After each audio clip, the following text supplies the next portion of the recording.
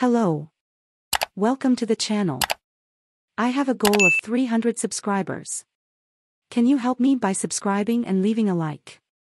Cristiano Ronaldo knows what the Saudi Pro League needs to do to become a top 5 league and lays out a detailed plan.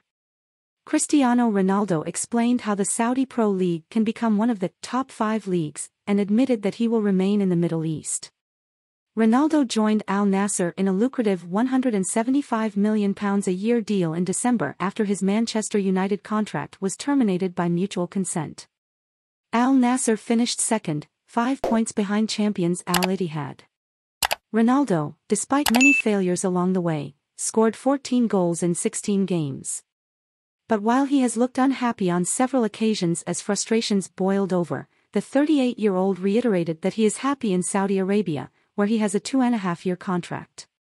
He spoke about wanting to inspire the next generation and stating his belief that the SPL will be one of the best leagues in the world in 5 to 7 years' time.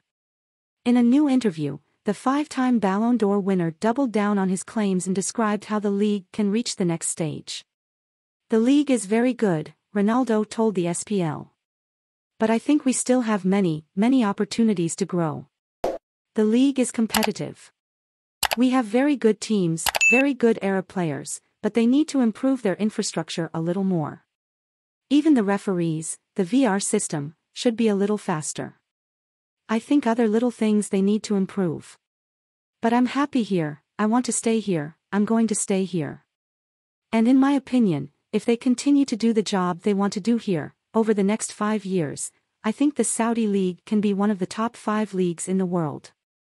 Ronaldo put the SPL on the map and brought new eyes to football in Saudi Arabia, but a number of high-profile players remain linked, with Lionel Messi and Karim Benzema both strongly linked.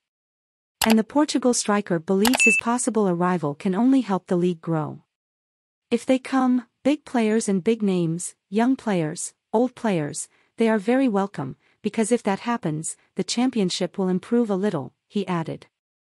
Ronaldo flew to Singapore as part of a charity drive, where he will spend time inspiring children and discussing environmental sustainability. He will then join Portugal's squad for their European Championship qualifiers against Bosnia and Iceland later this month. Hope you enjoyed the video.